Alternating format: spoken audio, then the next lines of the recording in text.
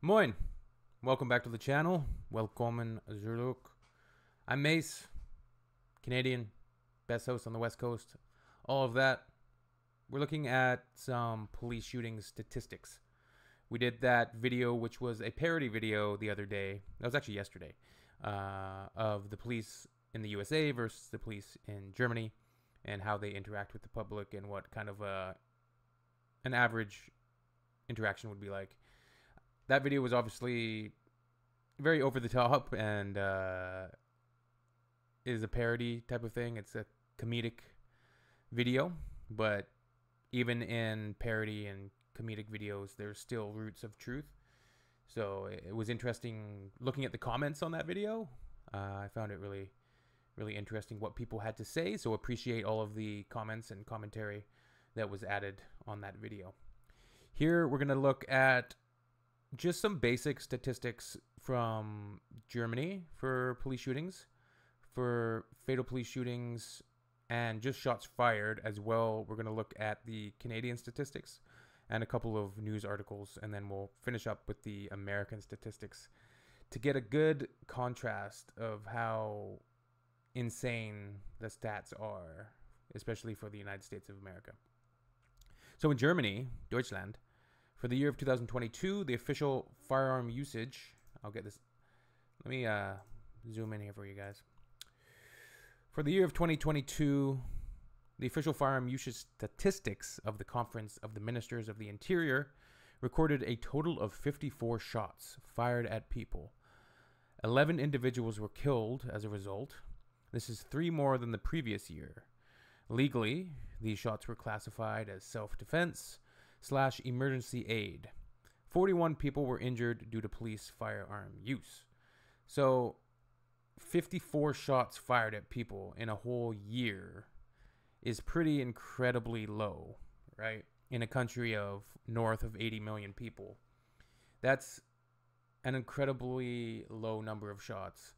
I don't know what the crime statistics are specifically. I'm sure, like most big cities, there's probably some crime issues in certain areas. And I know that there's crime everywhere, but I just don't know what the statistics are specifically like in Germany. But the number of shots fired is pretty fantastic. And I think one of you mentioned, but do German police officers actually carry, like your normal foot patrol constable officer, do they carry a firearm, or is that only specialized units? So 54 shots fired in a year. 11 individuals were killed, which, you know, is pretty incredible as well. 11 individuals. I mean, it's sad. It's not incredible. Incredible is probably the wrong word, but it's a pretty low number. In mid-May, when CILIP first inquired about the current state of the statistics at the Conference of Ministers of the Interior Ministers, they were told that the data was being processed at that time. It was not possible to provide an expected completion date due to the preparation for the upcoming meeting of the Ministers of the Interior in Berlin. After the meeting's conclusion, the firearm stats were sent at the end of June, accompanied by a note stating that the inquiries before June would be pointless as no information could be provided. The problem with mental health crises. Last year, according to research, 3 men with mental health issues were shot dead. And in another case, there's at least a suspicion of mental health issues. Yeah, this is increasingly a problem. And it's been a problem for a long time, but one that police agencies especially did not understand or were not trained for. They weren't trained to recognize it. So there was a lot of instances of people with mental health issues and having a mental health episodes and breakdowns and becoming in a delirious state due to their mental health, and where alternative methods should have been used, but instead they were shot.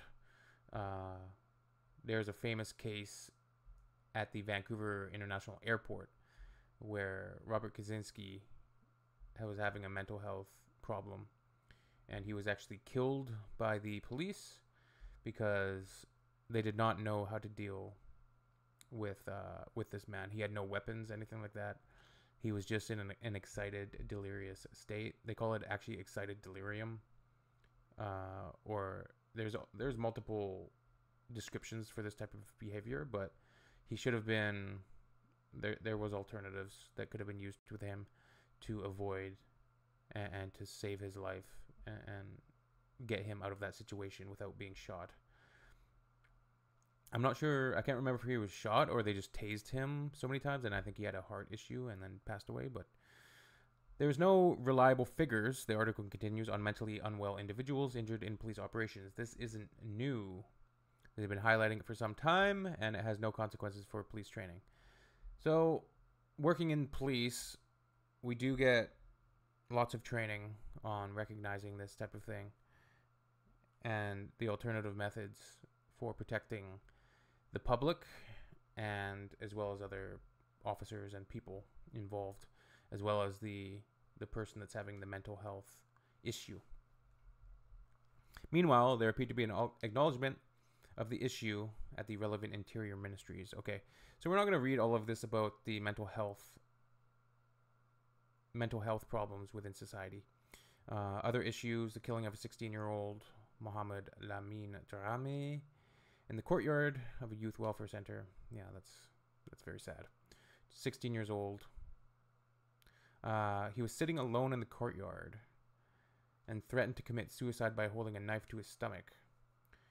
To save him from himself, the police decided to spray him in the face with an irritant so that he would rub his eyes with his hands, let go of the knife, and be arrested. However, the irritant did not have the desired effect. The assailant jumped up and moved quickly towards the officers. 2 shots with tasers could not stop this movement. The security officer, armed with a submachine gun, fired at the teenager, hitting him with 5 of the 6 shots fired. An alternative intervention should have occurred. And very sad. All right, finishing off in 2022, the majority of shots, 15,554, were fired at dangerous, sick, or injured animals. So this is when officers are dispatched to put down an animal that's in a suffering state or becoming a hazard to public safety. Objects were shot 53 times. Objects, okay. There were 94 accidental discharges. Okay, that's not a good number. Accidental discharges can be very devastating. An astonishingly high number of 7 shootings by police officers are recorded under suicide attempts, and 2 as yet unclassified. Okay. All right, let's look at some of the Canadian stuff. This is looking at statistics here. Use of firearms is the RCMP's most common recorded intervention tactic, report showed. So the Royal Canadian Mounted Police.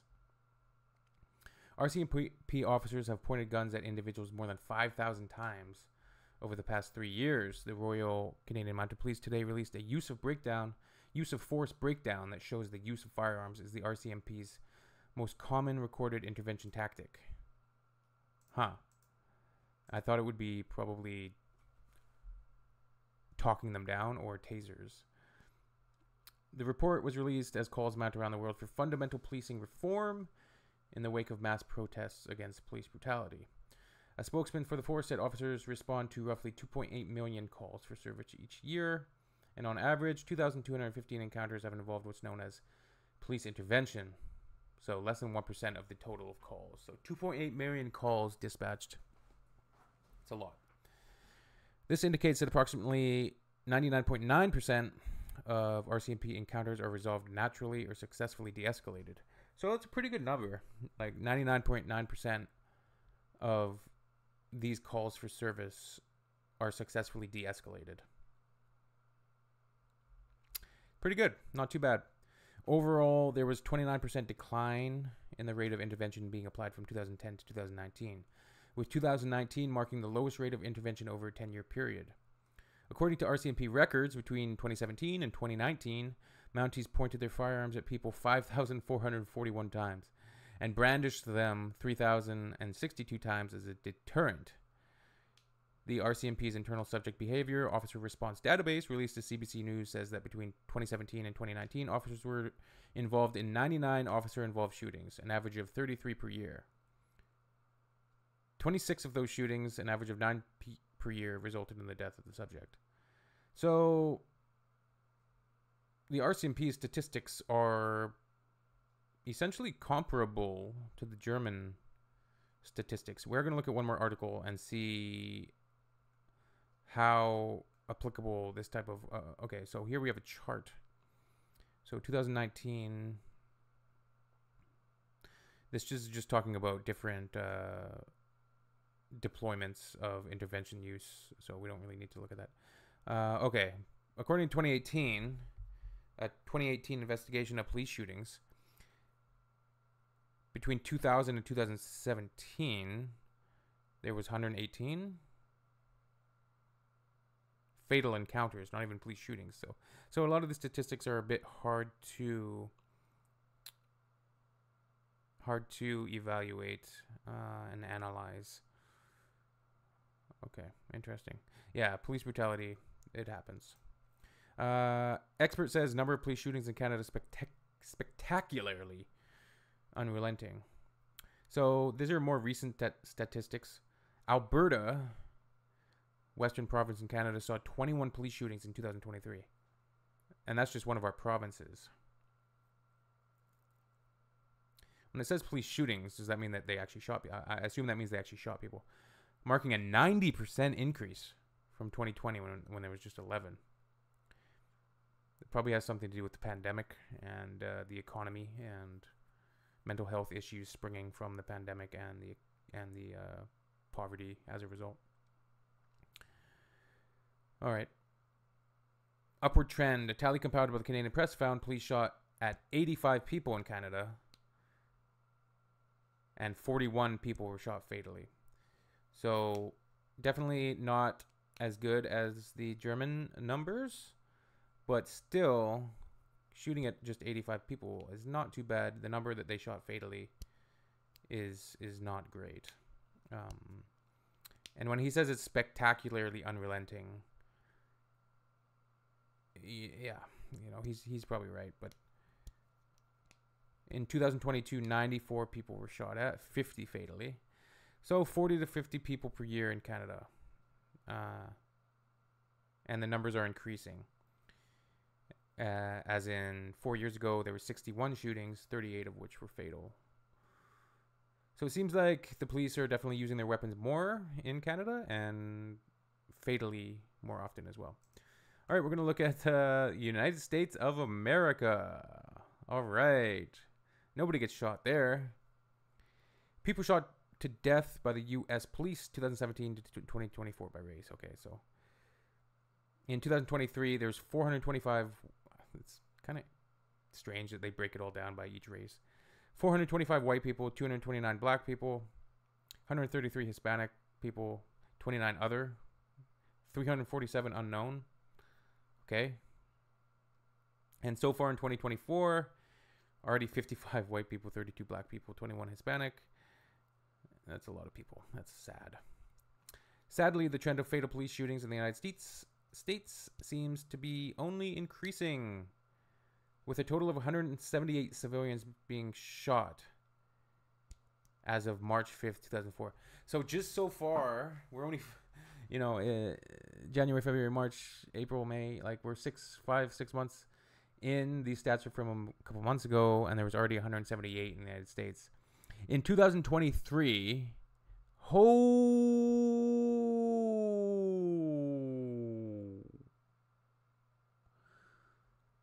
so when contrasted with the stats from Germany and Canada, that is spectacularly unrelenting. 1,163 fatal police shootings in 2023 in the United States.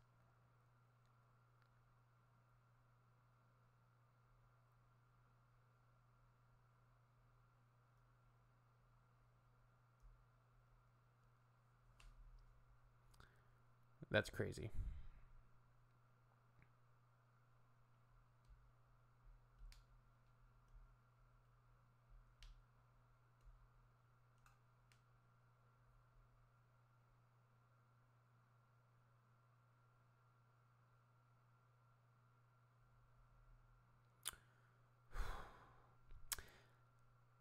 All right.